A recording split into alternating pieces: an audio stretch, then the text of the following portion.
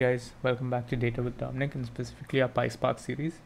In today's video we're going to be looking at how to use the max and min functions available to us in PySpark. So let's dive into the demo. As you can see, I've got my Community Cloud Databricks edition open.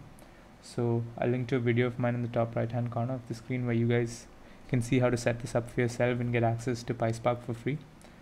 Alright, now that we've got that out of the way, we can dive into the demo. So here I've got what I've done basically so far is just write a CSV file to a data frame, and I'm displaying the data frame so you guys get an idea of the data.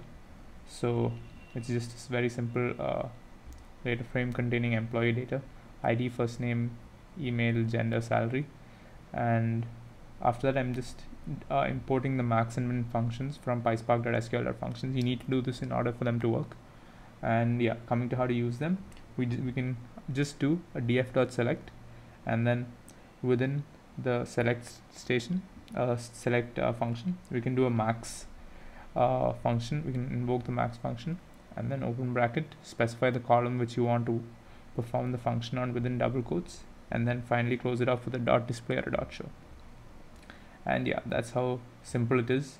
It's basically just a max function, and then in the brackets of the max function specify which column you want the function to be performed on, and so this query will return the max value in the salary column. So as you can see, it's 999816, and I've done the same thing but switched it out with the min function, and that returns the least. Alright, so the keen-eyed among you will know that if I've actually read a data frame to a CSV to a data frame, everything will be stored in the string data type.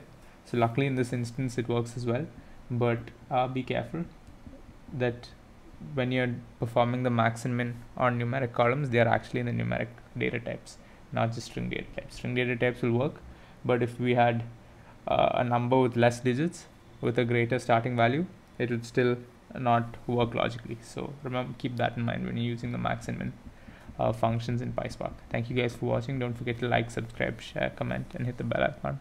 And I'll see you guys in the next one.